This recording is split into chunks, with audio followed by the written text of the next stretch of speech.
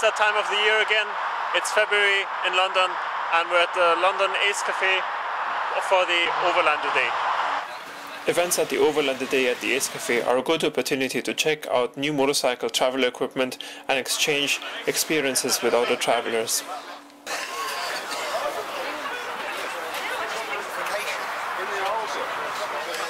There are also a variety of companies displaying their services, as well as companies advertising their modification options and kits to prepare motorcycle for long, hard trips or difficult terrain such as deserts.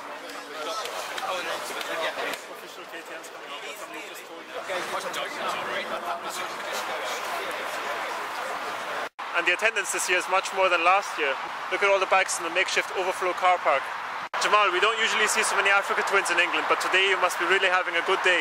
Of course I feel happy, and I told you, Africa Twin, it's very advanced bike, very good bike. That's why mainly most of the people, they keep them, even if it's old. Like just now I have seen one, it's H-Ridge, which is 85, 86.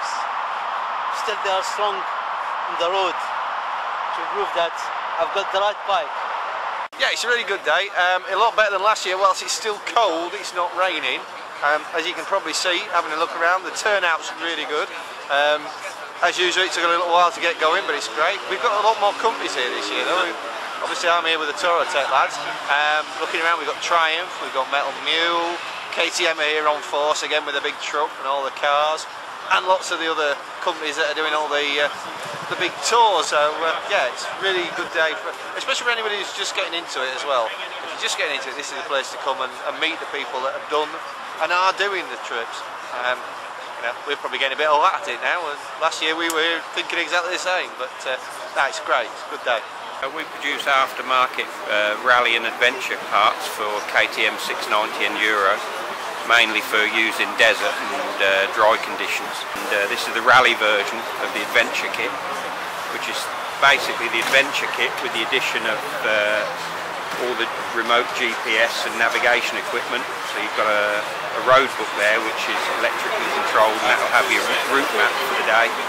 And then we've got compass headings and trip meters for distance and direction.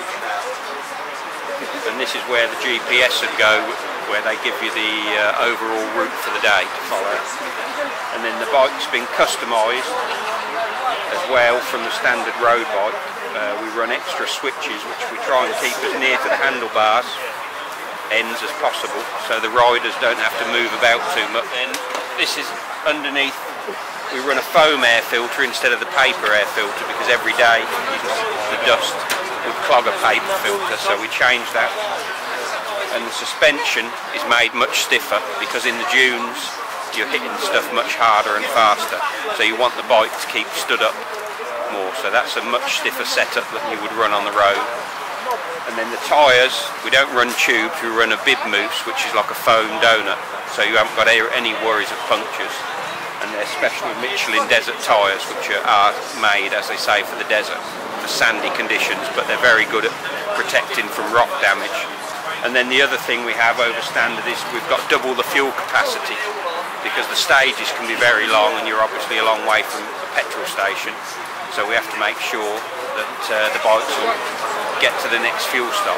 And this bike's got an extra fuel on the back, so that's a reserve. Below inside the engine we carry a 3-litre water container, which is regulation that all the races, so it saves having to carry it on your back. And it just means that if you do have a problem with the engine, you can also use the water to cool the engine. It's a backup for that.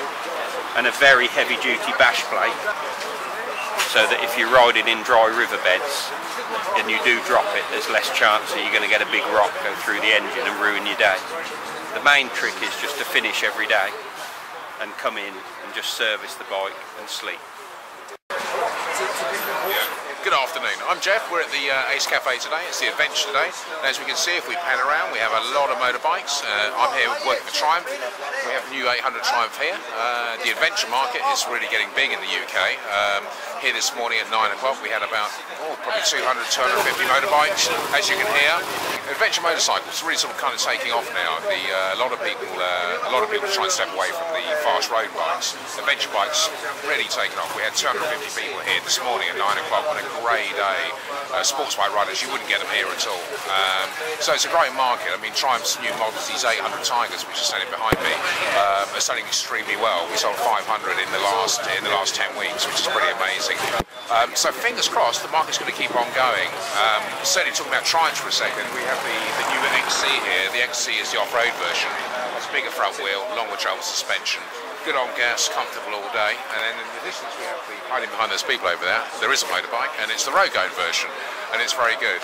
And but as you can see, we've got lots of bikes. We've got KTM over here as well. BMW seems to be the main thing at the moment, but people seem to like big, heavy bikes for some reason. But we'll try and wean them off where we can. Jack Lilly Triumph, we've been running since 1959. We've been a Triumph dealer since the estate came back in 1991. We've been #1 or thereabouts ever since. The Triumphs have already come on. It used to be people bought Triumphs because they were Triumph. Now we're sort of top of the, whichever niche we look at, we do very well in all niches. The Tiger 800 is certainly included in that. It's doing extremely well, and the Daytona does particularly well for us, and the Street Triple. So we like Triumphs. They're good. Get yourself one. Okay, Tiger 800. The engine is a derivative of the 675 Daytona and 675 Street R. Essentially, it's a big bore version. Sorry, it's a long stroke version. The bore size, the pistons are the same as the 675, and we have 2 mil on the stroke. Down on power, this is just under 100 horsepower, which is plenty for this kind of bike. Consequently, it's very fuel efficient. I've been using it for a few hundred miles now, and I'm getting almost 50 miles to the gallon. And on a run, it will do about maybe 55, 58 to the gallon. Fuel tank is 19 litres, which will give you about 200 miles in good conditions, up to about 240 if you're running in Europe. You've got long travel suspension on it, twin front disc brakes, extremely comfortable. The saddle goes up and down by 20 mil, so even for short leg people, they can get on there, which is obviously an issue a lot of the time on motorbikes. This one's got a lot of accessories on it, so we've got the factory panniers on here, we've got the factory crash bars, the factory bash plates, and the centre stand. This bike has got about £4,000 worth of accessories on it. You don't need all that, but it's just to show what we can do. There's also 2 versions. You can get this with the normal version, and we do an ABS version as well. ABS version will be coming online in about a month and a half time. That will be start of April 2011. So we're doing very well with them, and we're very happy with them. Jamal and I also meet up to plan our trip, where to stay along the route, and what food to eat on our long journey. يلا يا أخي أنا جوعان. So, أنا جوعان الآن. don't put the stuff in the microwave? Yeah. Cook? Just to eat it, it's cooked already. And turn it on. Eating in restaurants every evening can be very expensive, but if you just simply buy the tin cans in the supermarket, then you can have a nice good meal fresh from the tin can. Some fresh chili, every evening. And it looks delicious.